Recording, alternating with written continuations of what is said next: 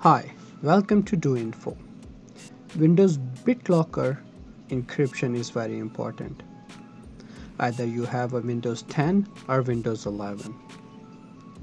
It will encrypt your entire drive and save your data in case your laptop got stolen or you lost it somewhere.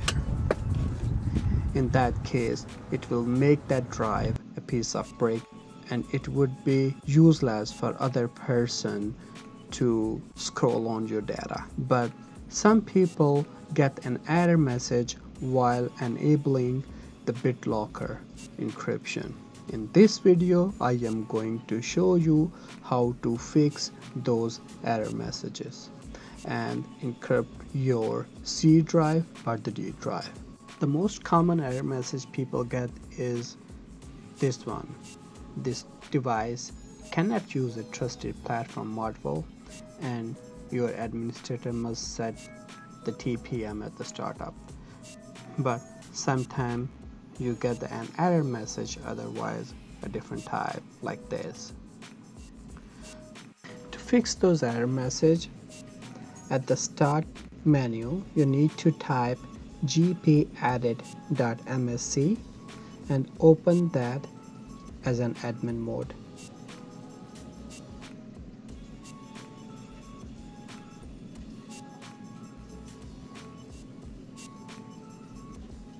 Once that window is open, from the local computer setting, you need to expand the administrative templates, and then from the Windows components, you need to find the BitLocker drive encryption and click on the operating system drives. Here you need to click on the required additional authentication at the startup. Double click on that and enable this option. Make sure allow BitLocker without a compatible TPM required password is enabled.